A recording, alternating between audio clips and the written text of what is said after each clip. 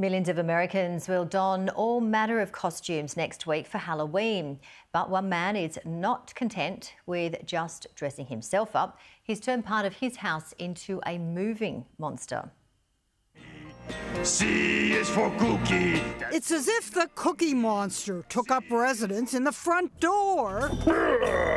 You like candy? Well, I'm gonna eat you. This is an Iowa family's contribution to Halloween.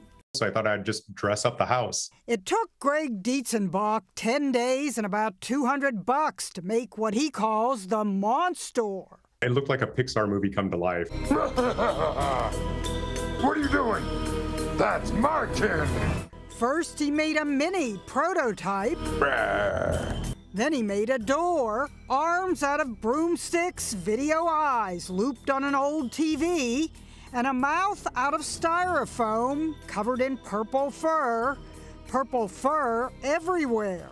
In the end, it pretty much looked like I killed a Muppet. Every Halloween, Greg, the creative director at a creative design agency, does something unique for Halloween, like when he made this Zoom meeting costume for his kids at the height of the pandemic. On Halloween, he'll be the man behind the door, flapping the arms. Hey! And using his foot to move a line attached to his shoe that moves the mouth.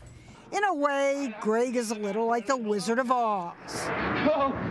The one thing Greg's monster door can't do is open. To get inside, Greg usually crawls through a window.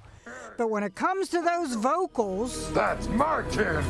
Greg's more of a whiz than the wizard. I am the great and powerful Wizard of Oz.